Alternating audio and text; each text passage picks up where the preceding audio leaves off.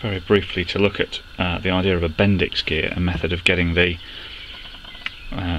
mesh of the starter motor into or away from the crankshaft.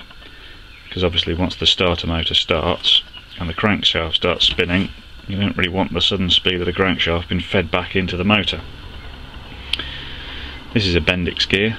It's come off a little RS125, typical in small capacity engines and scooters. These teeth here mesh with the drive pinion of the starter motor. These teeth are set up to engage a gear, which is an intermediary gear between here and the crankshaft.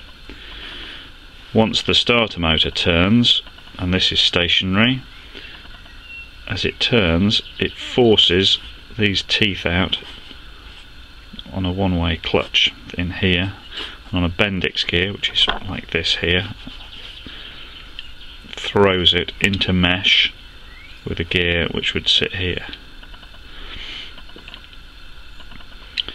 Once the engine turns, so that's when this side is moving faster than that side.